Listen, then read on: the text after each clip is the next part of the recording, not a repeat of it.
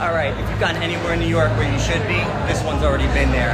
She is the coolest. Page 6. They wouldn't have anything without her. Tell us about your friend Victor D'Souza. He's amazing. He's warm and kind and one of the most talented fashion designers out there. Nobody knows shape and size better, and nobody knows how to fit a garment better. He's been in the business over 20 years, and he's on top. He's up there with Oscar de la Renta and all the greats. And I'm proud to be coming to participating in the show. He's also a great friend.